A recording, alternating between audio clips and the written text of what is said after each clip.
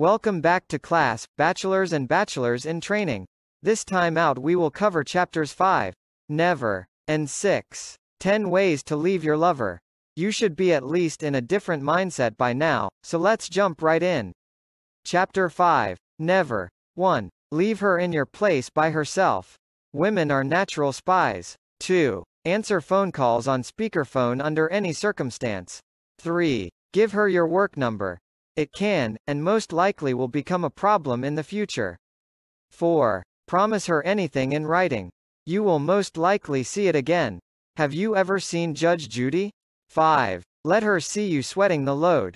Stay cool, and keep all your insecurities under wraps. 6. Take on her problems as your own, you're not the cleanup man. Besides, all the other dudes before you failed at it. Learn from their mistakes. 7. Date any women that works with any of your family members. Or you. 8. Show your photo albums. She might know someone that you do.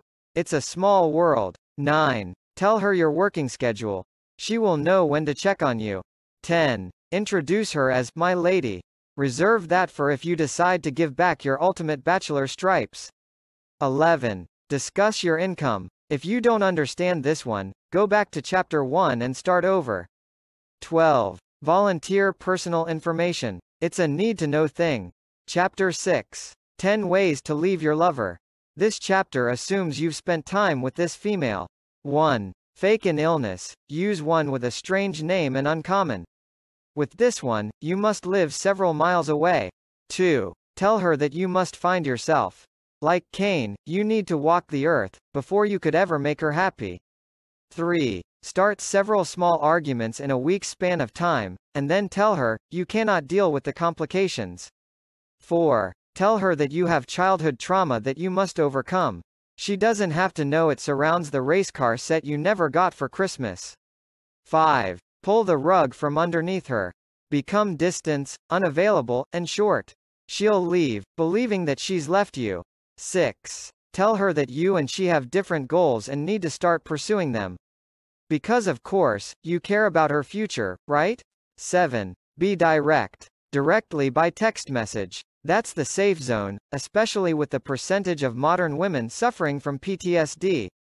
8. Leave her a long depressing and sad letter but do not let her catch you out partying that same month.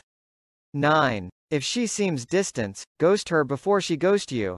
She's most likely already found someone else. Don't waste time, strike first. 10. Friend zone her. But be careful if you continue having occasional sex with her. You shouldn't, but I know some of you will. She might ask you if you always have sex with friends. Well, that's it. Next time out I'll cover chapters 7, Deception is. And 8, You know you've gone too far when. Until next time, rinse and repeat. Peace.